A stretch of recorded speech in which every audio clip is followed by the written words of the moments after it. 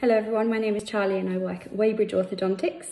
I'm a dental nurse there and I'm doing this video to help you take photos of your teeth from the safety of your home. The first thing is to have very good lighting so that we're able to see all of your teeth. The second thing you'll need is either 2 spoons or you can just use your fingers, which I will go through both ways. The third thing is to make sure that when you're taking the photos that you're biting on your back teeth. That's very important. And finally, if you can, when you're taking the photos, smile as big as you can so that we can see all of the teeth inside your mouth. So it's very important that before you put your hands anywhere near your mouth, that you make sure that your hands are washed and they are clean. So wash your hands first, and I'm going to show you how to take 3 different types of photos. So the first one will be a center photo of all the teeth. The second one will be from the side and the other one will be from the other side.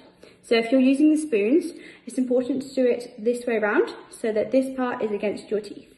You just simply do this.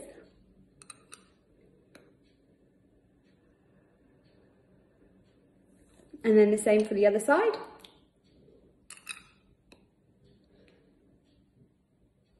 And then the same for the center, you use both spoons.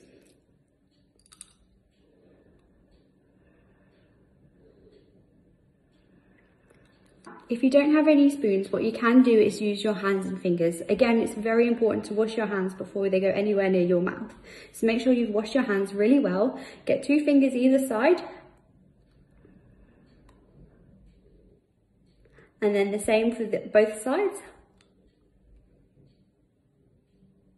And the other side. Now it's very important that when you're doing this to bite on your back teeth and do a really big smile so that we can see all of your teeth. We hope everyone is staying safe at home and we hope to see you all again soon.